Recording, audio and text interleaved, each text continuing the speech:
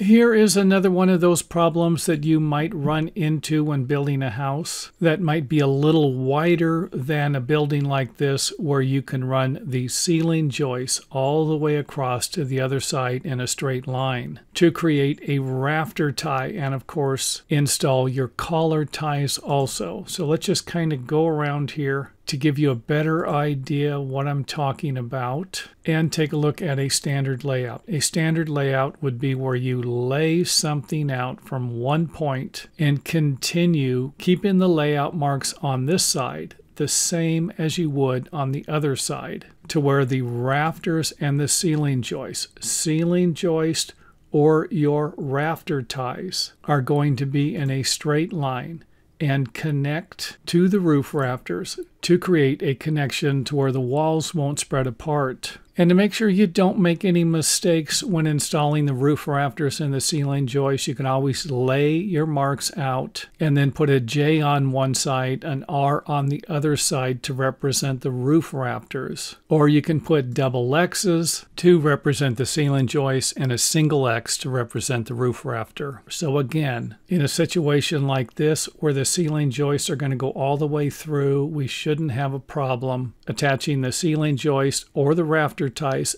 to the roof rafters along with our collar ties. However, that might not be the case if we have a wall located somewhere in between these two walls and using the wall somehow to connect the joists together. And you can see here where we have a problem. If we put the ceiling joists on the same side, we won't be able to lap them in the center. And if we have one joist attaching to one side of the roof rafter and another joist attaching to the other side of the roof rafter, then we're going to have a space in between here. Or we're going to need to install the joists to where they won't be parallel to the interior walls. They'll be off a little bit. You can actually pull these together and have them off a little bit. I've seen that before, even though I don't recommend it, because you're going to have a problem installing the drywall. Now, a long time ago when we had lath and plaster, this wasn't a big deal. And this is a common method here of laying out the ceiling joist. And all we need to do to fix this is install a block in between the ceiling joist and then nail the ceiling joist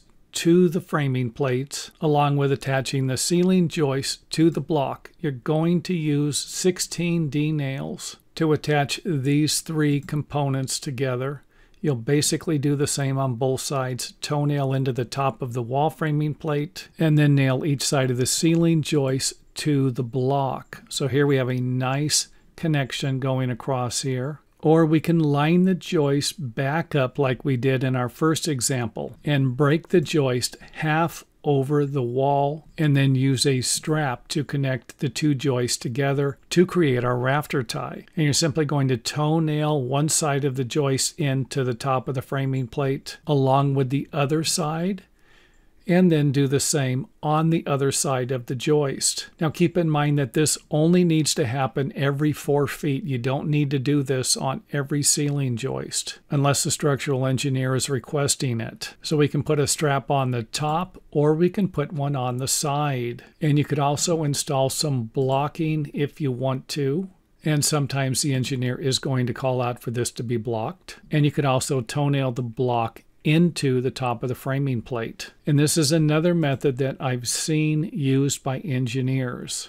And in our last example, we're going to go ahead and lay out the rafters and the ceiling joist to where they stagger. And this method here will allow us to lap the ceiling joist. However, we're going to need to do something different with the collar ties. So again, all we're going to do is move this joist and this rafter over a little bit. However, we could always put the joist on this side of the ceiling joist or the left side and then move this one over a little bit more, if that will work better for your project.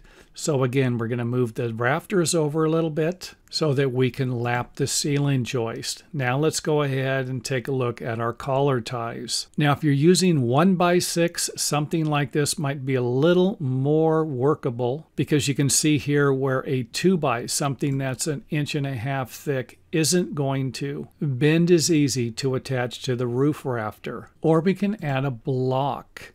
Here we have our collar tie attaching to the rafter here, and then we're going to put a block on the other side to keep everything parallel and straight. And the last thing I want to mention will be to add some type of a nailer to one side of the roof rafter so that you can connect these two rafters together with a strap over the roof sheathing. Another common method you can use to create a nice collar tie connection. So hopefully this helps. If it does, let us know in the comment area or by hitting the thumbs up button. And of course, if you have any questions, feel free to leave them in the comment area and I will answer them as soon as possible.